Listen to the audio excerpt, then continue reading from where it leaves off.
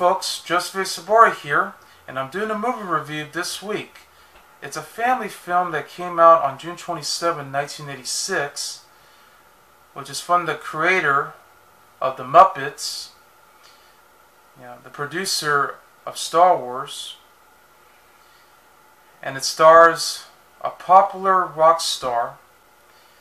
Yes, I'm talking about the film Labyrinth, a story about a young teenage girl who winds up giving her wish by sending her baby brother to the evil Goblin King and brought her into a land called Labyrinth, which is basically a huge maze that she needs to solve in order to save her brother from becoming a goblin.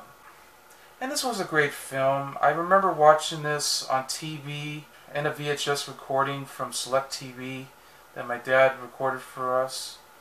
I remember watching this along with Jaws 2 and A Fine Mess, because this came out at the end of the tape. But this is a very good Blu-ray release that I got. It has all the extras from the 2007 release, and they put in a new bonus feature that's exclusive for Blu-ray, so you get to see those picture-in-picture featurette whenever you play the movie, so that's cool. And I always love this movie because it features two of these stars who, of course, one became popular.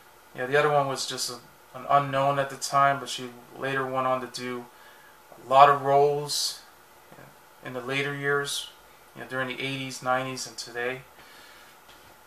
I mean, she went on to become a very beautiful young actress. David Bowie, as the rock star who's been doing a lot of songs since somewhere between the 60s and 70s. He did a lot of rock songs back then. But he was also doing other films like Merry Christmas, Mr. Lawrence. I thought he was the right choice to play the Goblin King. And in fact, this was definitely one of his brilliant performances, without a doubt. And Jennifer Connelly, I mean, this is the movie I really remembered her from, because whenever I see her in films like, The Rocketeer and A Beautiful Mind and all these other films that she's been doing, I always remember her from this movie alone and how she grew up after all these years. She's still a beautiful actress today. But it's also cool to have a combination between, George Lucas, Jim Henson, and Terry Jones. He was a Monty Python veteran who later went on to write a lot of screenplays for movies and comedies. In fact, he even did a book called The Saga of Eric the Viking, which was soon became a movie back in 1989, which is sort of loosely based on it, but makes it more, adult-oriented in that sort of way. And I thought it worked. I mean, it's not the best of the bunch, because I know Jim Henson did a previous film in that collaboration called The Dark Crystal, and despite of some of its problems, though, I think at least The Dark Crystal felt more epic than ever before. But this one just seems like it tries to be like The Dark Crystal, only this time it had a world of an imagination, because it was actually based on the book. Sort of in the tradition of Maurice Sendak, the creator behind Where the Wild Things Are. Yes, even the book actually showed up in the movie too. I saw that. But I guess that's exactly what they were going to go for. A story about having to save your child from becoming a goblin, but it winds up going into the journey of Labyrinth, so you have to go through a huge maze. You have to try to solve every single riddle in order to enter. And that's the idea. I mean, with the help of all the characters that followed, they'll be able to save him before it's too late. Yeah. But let's get to the film. It stars David Bowie, Jennifer Connelly, yeah, with Toby Froud, Christopher Malcolm, Shelley Thompson, Natalie Finland, with Brian Henson, the son of Jim Henson, Ron Mueck, David Shaughnessy, Percy Edwards, Timothy Bateson, Michael Hordern, Kevin Clash, and David Goetz, Denise Bryer, and Robert Beatty. It's written by Terry Jones and is directed by Jim Henson. The movie begins when a 15-year-old girl named Sarah Williams, who's played by Jennifer Connelly, winds up rehearsing a play in a local park, a very beautiful one, which happens to be the story called Labyrinth, where she winds up being distracted by a line that she just couldn't remember while being watched by a barn owl, as well as her Old English sheepdog that she has, only to realize that she's actually late to babysit her infant half-brother Toby, so she rushes home on a rainy day. Yeah, she was already being soaking wet, so they had to leave the dog outside. She's already being confronted by her stepmother, who's played by Shelley Thompson, before she and Sarah's father, who's played by Christopher Malcolm, to leave for dinner. But then Sarah realized that her brother is in the procession of taking her treasure teddy bear named Lancelot. Feeling completely frustrated, especially with his constant crying, her only wish was to send Toby to the Goblin King. So now the Goblin King has took Toby, while the goblins were already hidden inside the closet and all the way around. So he refused to return the baby, but gives Sarah 13 hours to solve his labyrinth, the huge land filled of mazes all the way up to the castle, before Toby turns into a goblin. So Sarah winds up meeting a dwarfish creature named Hoggle, who's voiced by Brian Henson, who aids her to entering the labyrinth, which I know he basically tries to kill all these fairies, the ones that bite, not those ordinary ones that are actually cute. But there was an unnecessary scene where he actually did peed on the pond, something that they had to show in a family film. Go figure. Anyway, but then a talking worm really sends her the wrong way. So she winds up failing to solve the riddle, just by using her lipstick to cross all these arrows, which onto the block, which then the block started changing. She winds up entering a doorway that's been guarded by two guards, that look exactly like those cards, such as the king and the prince. She enters the wrong door. It turns out to be a huge portal filled with hands. Those talking hands that started grabbing her all the way down, and her direction winds up going all the way down into an oblet where she now reunites with Hoggle after they confront Jared and escape at one of his booby traps. So the two encountered a large beast named Ludo, who's already been trapped by all these creatures. It's voiced by Ron Mueck. Hoggle wants to flee while Sarah befriends with Ludo, but after solving another riddle, she loses him in the forest, which Hoggle encounters Jared, who gives him a present for Sarah, which happens to be a peach, which actually his loyalty was to question if he was supposed to lead her out of the maze. But Sarah was assaulted by a group of creatures with detachable bodies parts who removes her head. That scene, of course, did have some tactical errors there where you can actually see a black screen effect in the background, because they actually did use puppeteers to create those scenes. So that was interesting, but it did have sort of that effect that seems a little cheesy. But that's okay, I can live with that. But then Hoggle rescues her. She kisses him, and Jared magically sends them to the bog of eternal stench. Yeah, where, as a punishment, which unfortunately, yeah, the entire stench smell is completely bad. Until all of a sudden, they meet a guard in a bridge of the swamp named Sir Didymus, played by David Shaughnessy, or at this rate, sort of like a cross between Vic Fox and a little bit of a Jack Russell Terrier there.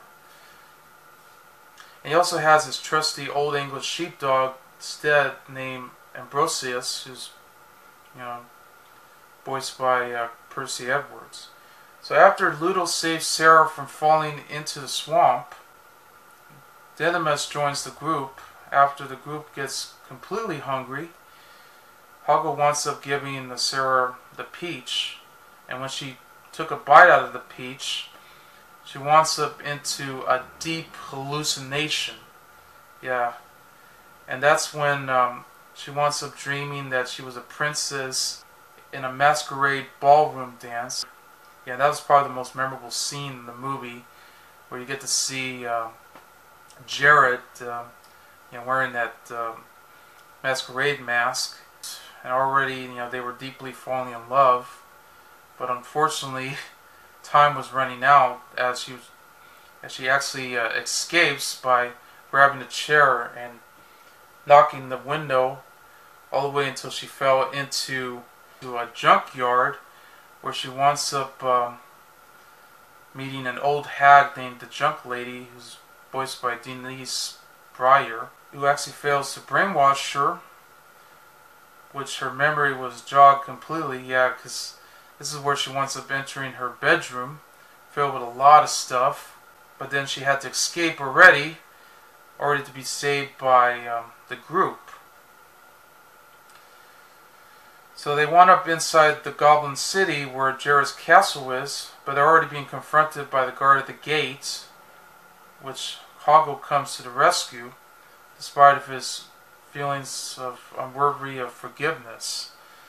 So Sarah and others welcome him back as they enter the city together, only to be trapped by his goblin army. So this is where they try to find a better way to escape from them, but they had to stop them completely, before who knows what's going to happen next.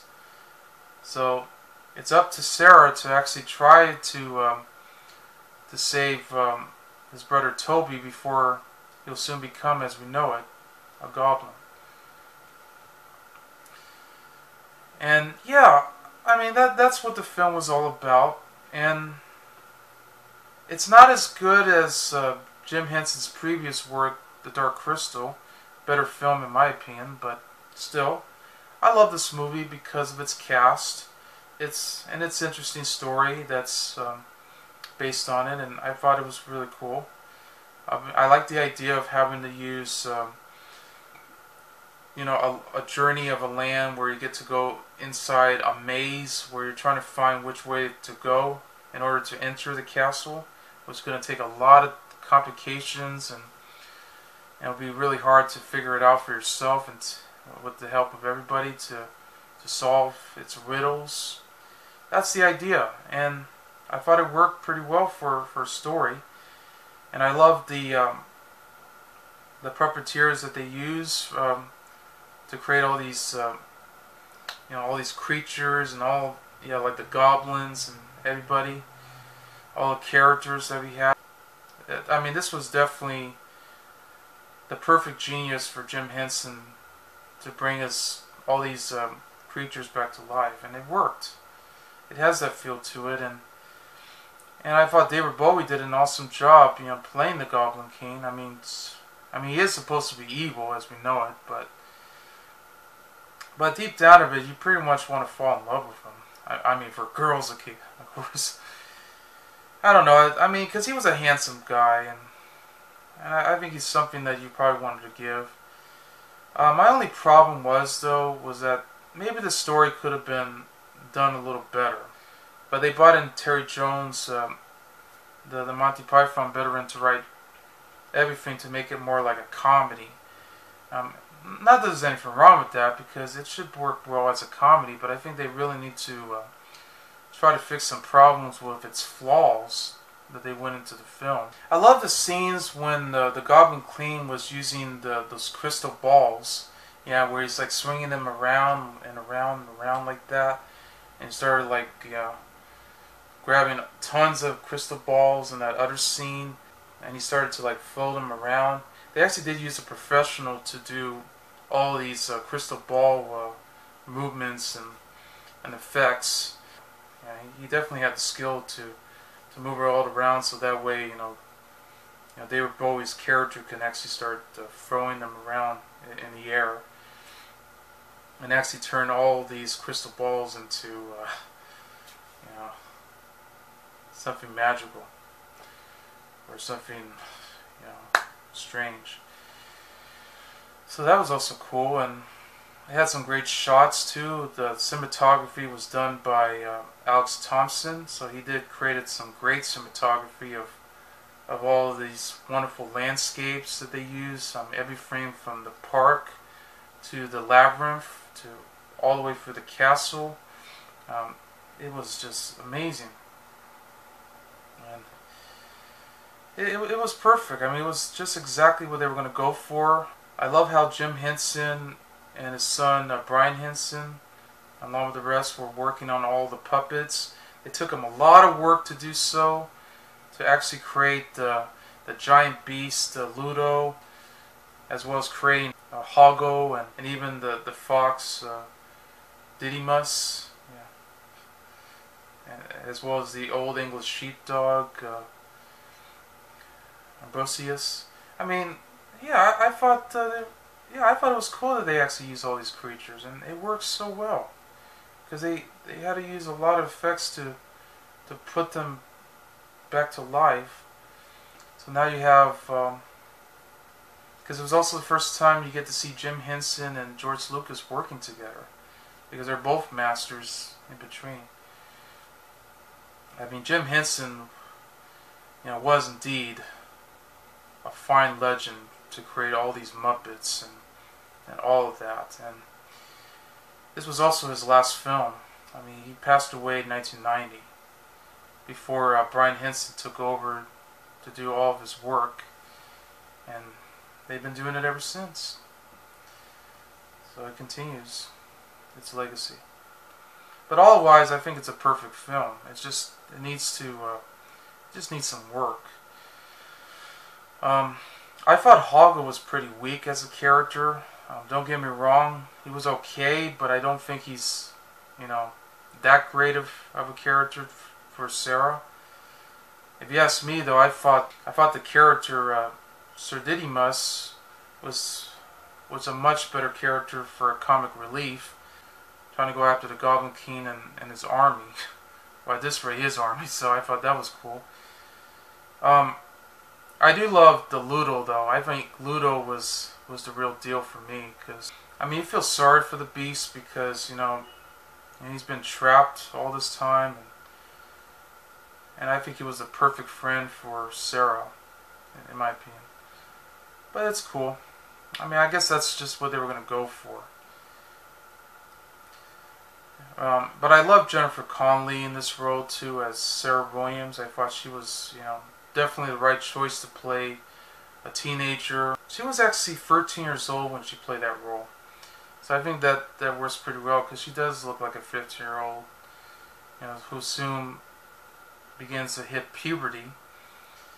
But she's already, dealing with a lot of distractions, after preparing for her play. And the fact that she had to be involved with, babysitting with her younger brother. So I know that's a lot difficult for her. But in the end, it seems like, things were turning out for the better. I mean, I love all the scenes too. I love the music, the score that's done by Trevor Jones. I thought that worked so well. And I love all the songs that David Bowie had sung for the movie. It worked so well because it's hard to believe that David Bowie can definitely pull it off completely. And yeah, he was the main reason for me to see this, along with Connelly and the rest of the creations by Jim Henson himself. But nevertheless, it was a fun movie. I would recommend it. But if you ask me, though, if you want to see another film that kind of got the idea of the story, I suggest check out the movie Pan's Labyrinth, which is by Guillermo del Toro, because that's an interesting film to watch where you want to see, the Labyrinth story in action. I mean, it's definitely the perfect fantasy story that you want to see. So that's in my suggestion. So anyway, I give Labyrinth 4 stars. I'm Joseph A. Sobora, and I'll see you later. Bye.